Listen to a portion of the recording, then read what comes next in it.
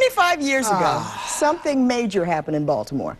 Jamie Costello came to ABC2.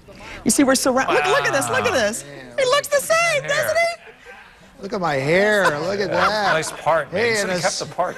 A suit that fits at a time. Remember the story? You remember the story? No, I have no idea. Oh, my.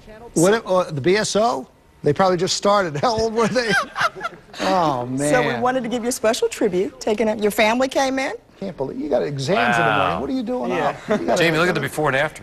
Let me see. Not bad. Oh, man, look at that. I haven't aged a bit. Oh, man. You look younger now. Well, you Tanner. know, this is crazy. I got popcorn, though. That's it. Hey, listen, you don't have to pay me anymore. Just pay me in popcorn, Bill. There you go. General Manager Bill Hooper Did I came just say that out loud? Did I say that out loud? Well, Everybody in the newsroom knows that this popcorn is Jamie Costello's favorite popcorn. It's always on his desk. Well, so now you got 25 bags, one for every year. Oh, man, I'm very touched and honored.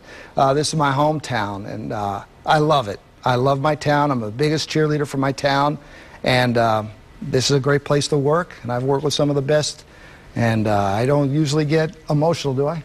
Oh, yeah. Oh, sorry. But this is very nice. You going to introduce your family? Oh, yeah. Who are you? My son, Matthew, Lauren, my wife, Donna, my co-anchor, Kelly, and you know Wyatt's down there. Lauren, Bill, come on, guys. Come on in here. Gee. It's all about you. Thank you very much. I'm very honored. Thank you. 25 years went in a hurry. You don't look old enough, Jamie. Huh? How's 25 years? How's it it. possible? Thank you. When you were 18. Enjoy your popcorn. We're going to go to